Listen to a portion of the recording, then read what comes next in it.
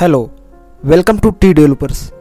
In this video, let's see how we can crop images in Flutter in very simple way using image cropper plugin. So, image cropper plugin is a plugin for Android and iOS, and it supports cropping of images in these two platforms.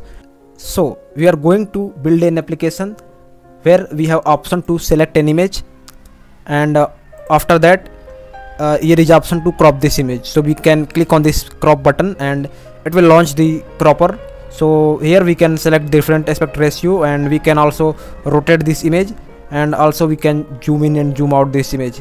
So let's crop the image from this entire image, and let's click OK, and yes, now you can see this image has been cropped. So we will build this in this tutorial. So let's get started. And for initial setup, I have created this simple my app, and inside my app this is the simple home page. So for implementing the cropper package, first we need to do some initial setup. So let's see what we need to do.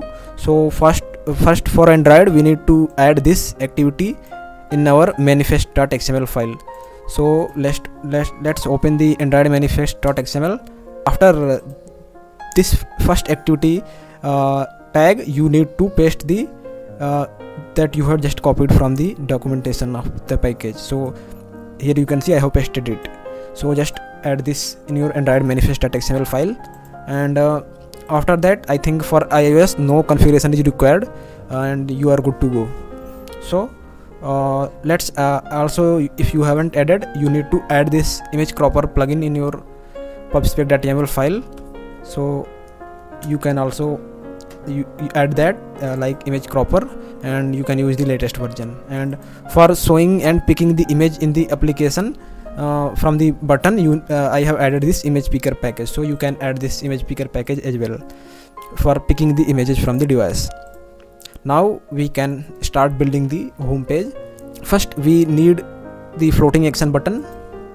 So inside scaffold, after this app bar, you can just add this floating action button, and on pressed we will create some state, and based on the state we will pick image, we will crop image, we will clear image. So let's create enumerated data type for different state. So enum app state, and inside this we need 3 state. So these are 3 state: free, picked, and cropped. Free means initial, where there is no image picked. Picked means when one image is picked, and cropped means when the cropping is done. So now the error is gone for app state. Now we need to create a variables for referencing the state, initial state for this home page. So let's create that.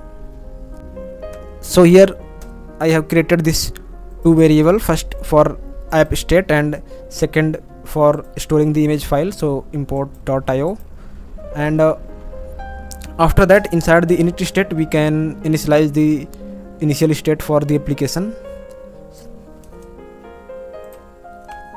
So the initial state will be app state.free, because initially there is no image and that is free. Now let's build these 3 methods for picking image, cropping image, and clearing the image.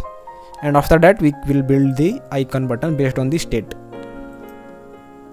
So for picking image, we can create function like pick image, and that will use image picker package. So just import the package, and it will pick the image from device.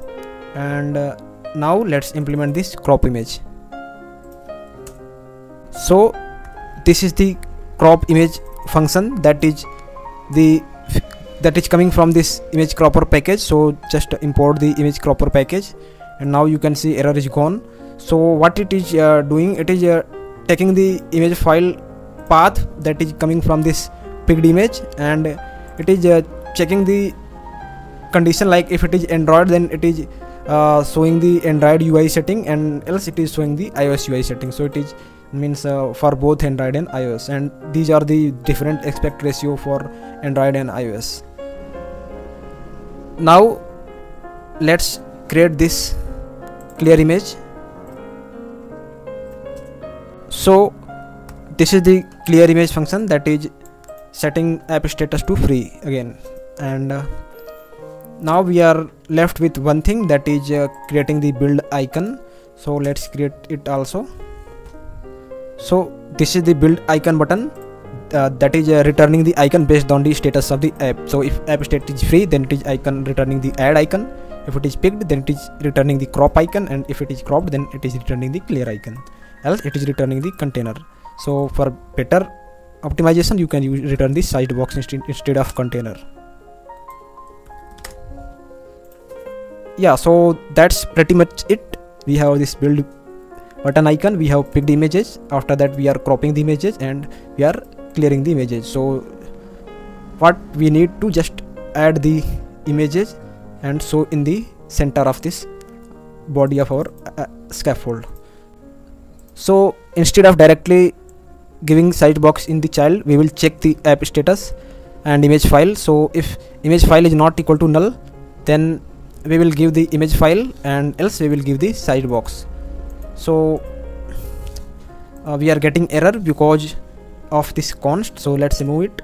And yeah, now you can see everything is perfect. Now we can run this application and see the changes. As you can see, now it is in the free state. The application is in free state, so it is giving this add icon. Let's click on this add icon, and now with the help of this pick image function, it is using image picker, and image picker is opened. Now let's select this image, and now here you can see this is the giving the option to crop the image, and that will use the crop image function. And let's click on this crop image icon, and now you can see image cropper is launched, and it is giving the aspect ratio that was used in this crop image function. You can select any of these aspect ratio, or you can click on original and you can drag it to crop manually. And you can also click on this icon to rotate this image, and you can also zoom in and zoom out this image. And once it is finished, you can click on top right check mark to finish this cropping page, and once it is done, you will see that the image is cropped. Now on this floating action button, you can see clear icon, because our app is in the crop state, and that's why you are getting this icon. So let's clear it, and now our app is again in free state. So that was all, and simple to implement image cropper in Flutter. I hope you liked and you learned something new. If you have any doubt, any query, feel free to write in comments.